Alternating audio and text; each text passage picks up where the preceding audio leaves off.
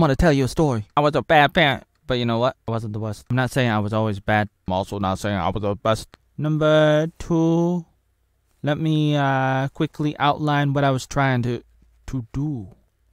I wanted to be Michael. As a boy, I was involved with all these clubs. All of this was contributing. I didn't want to become my father. Trying not to become Darth Vader. I was trying to become friends with my campus. I was trying to do the opposite of what my father was doing. I was trying too hard. Ended up failing.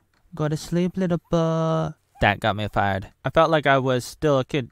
And gosh darn it, people like me. I wanted to give them a safe space, so maybe I was a leftist. I was stuck in play mode. Difficult to switch. This was the time we went to Quebec. I'm the one in the green. I'm right in front of Andy Pandy. He said I should be a sidekick. 2006. Follow me or else I'll get into your bed.